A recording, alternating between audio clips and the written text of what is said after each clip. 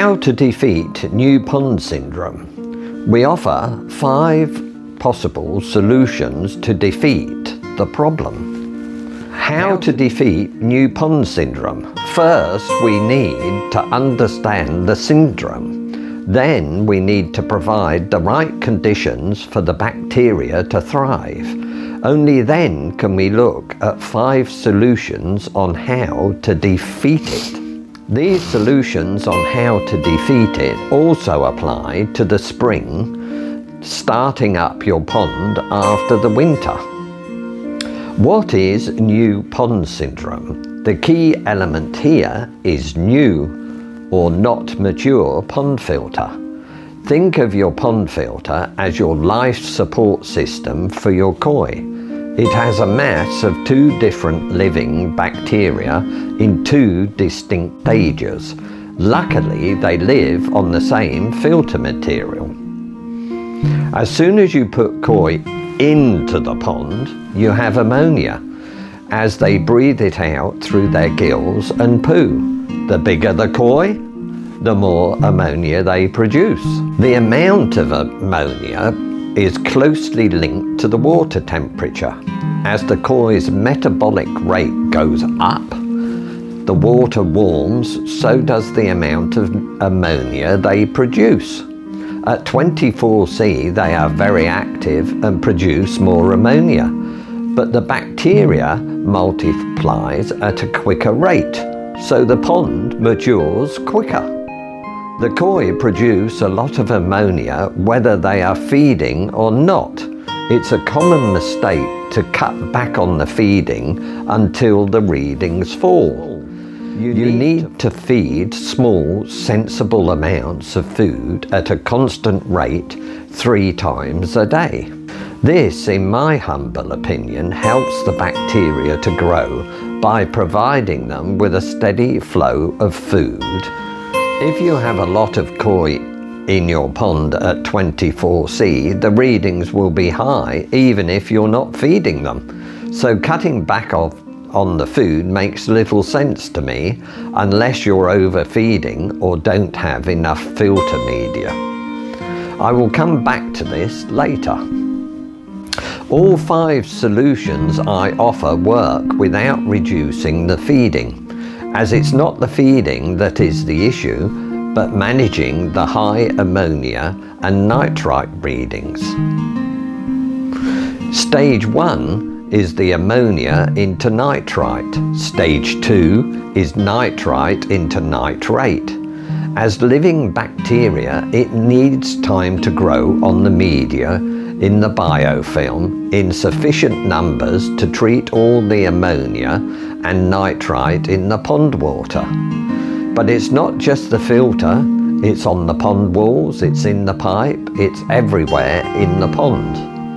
But it needs time to grow and mature to the amount of koi in the pond and the amount of food you are feeding. The time it takes depends on the water temperature.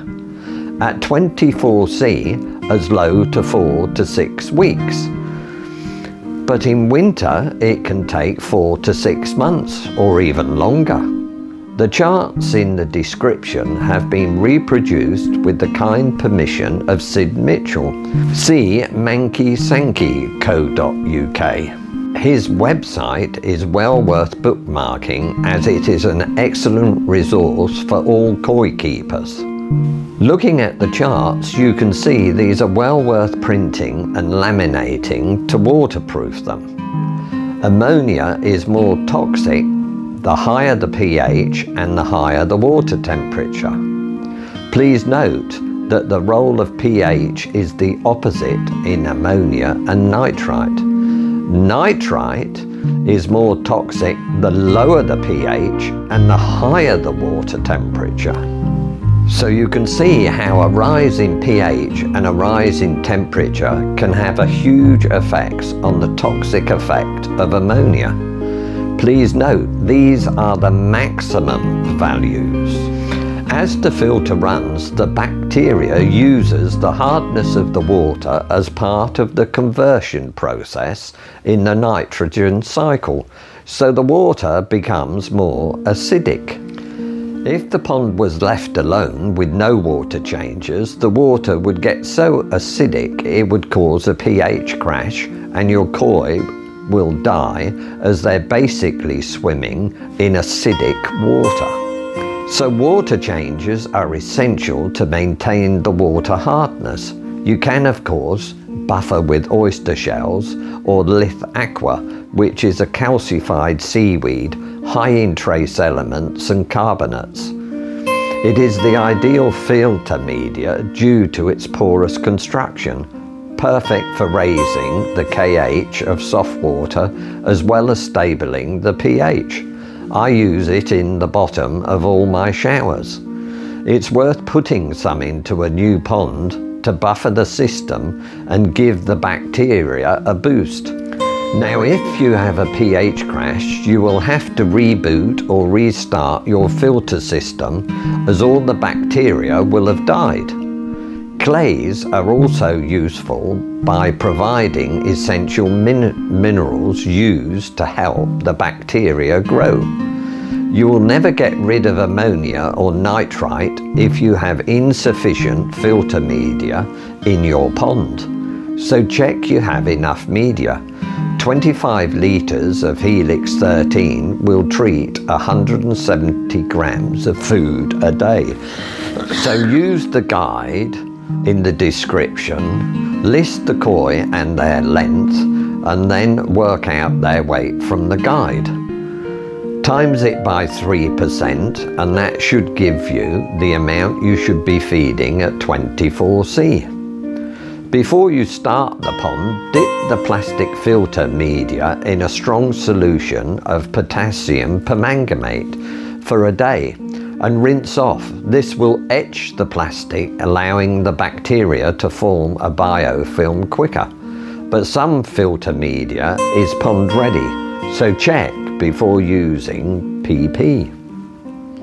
If you're starting a pond, keep the stocking level low, 3 to 4 koi.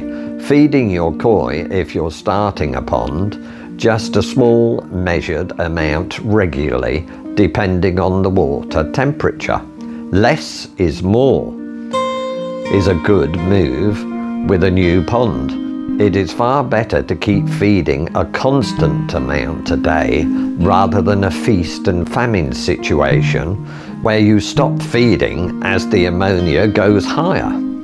The bacteria can only grow if there's a steady stream of food. The feast and famine will just slow the whole process down.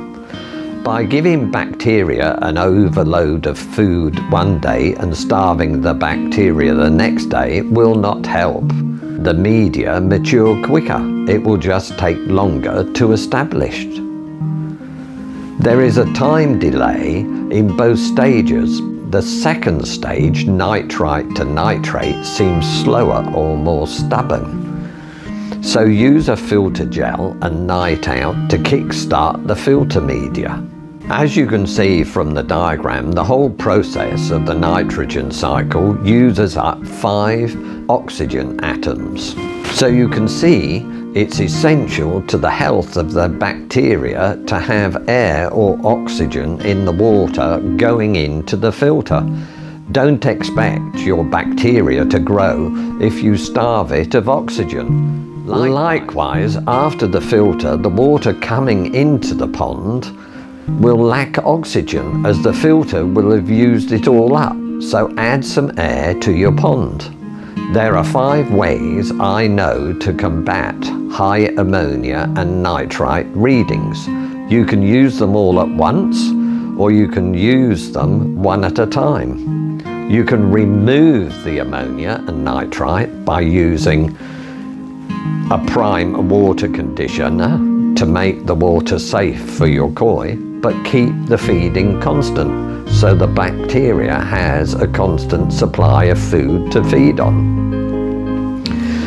You can increase the bacteria of the ammonia and nitrite by using gels, balls, etc. I keep a stock of MICROBE-LIFT NITE-OUT II and Colombo Bacto Balls for this purpose.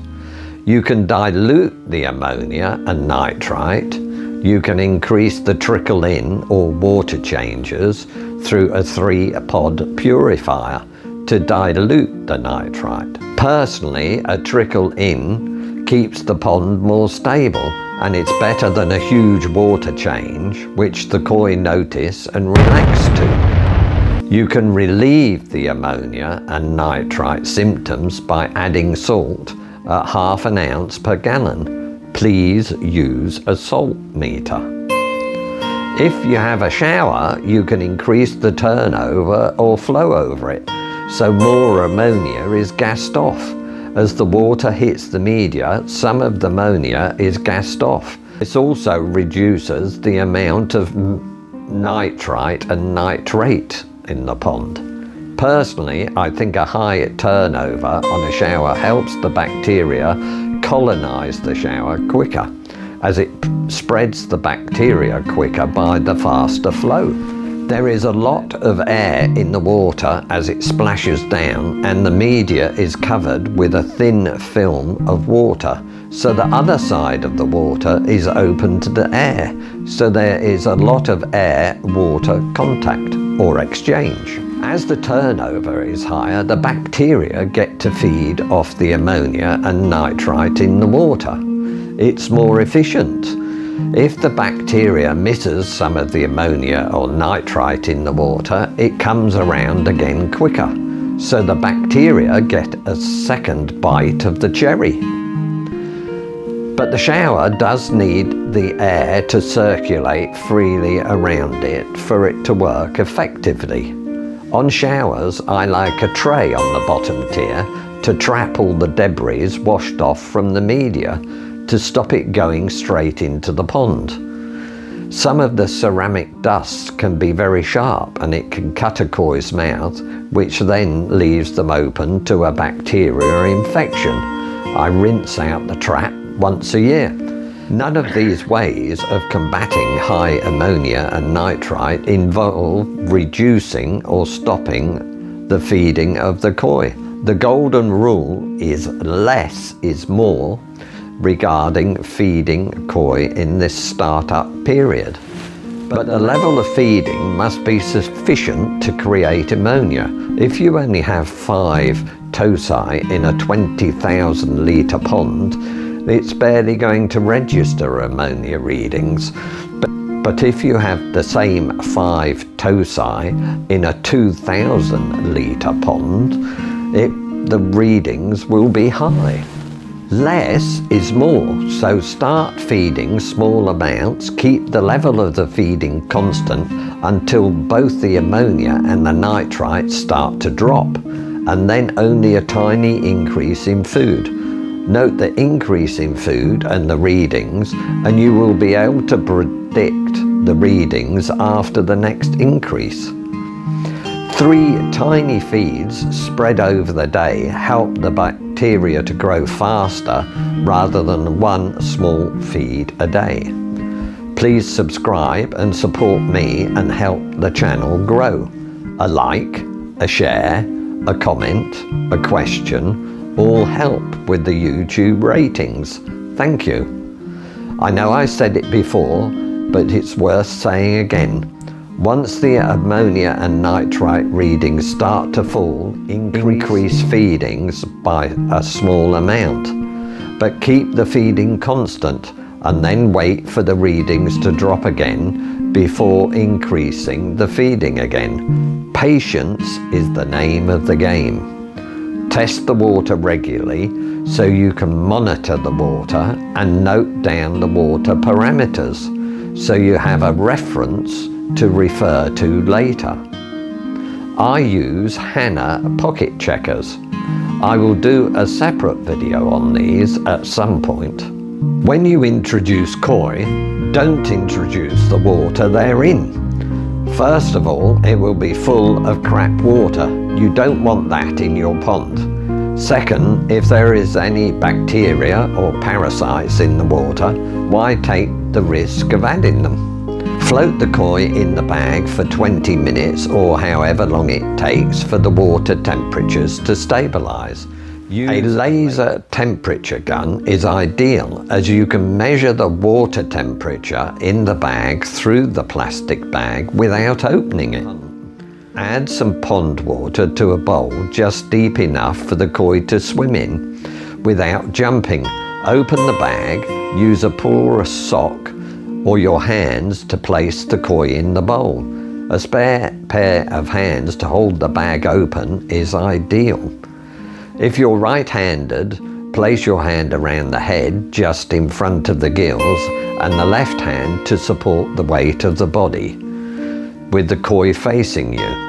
If you're in any doubt how to handle a koi, use a koi sock. Make sure you place the bowl next to the pond, let the koi swim in the bowl for a few minutes and then place it in the pond. Yes, if a koi has parasites on its body, it will go into the pond with them. You always want to quarantine your koi anyway. Autumn leaves are a problem as they break down and release ammonia back into the pond. So if there is a pile of autumn leaves in your pond, clean them out. Thank you.